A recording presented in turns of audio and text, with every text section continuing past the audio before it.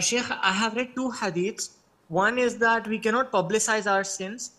We should not boast about that we have committed a sin. And then the other hadith says that those who sin in private, when they come to Allah on Judgment Day, He will destroy their good deeds or something like this. Sheikh. So my point is, we either sin publicly or we sin privately. So both ways, I don't understand, Sheikh. The first hadith relates to boasting about your sins.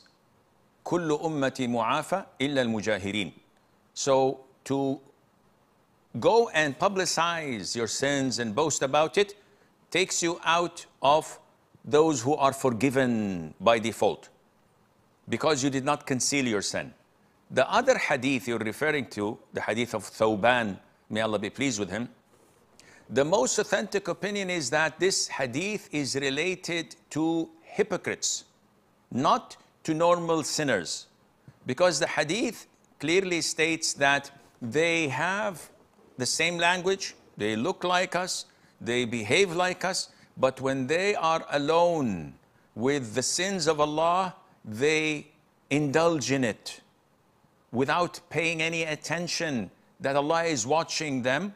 Allah would make their good deeds that they've done publicly to fool others and to make them think that they are like them.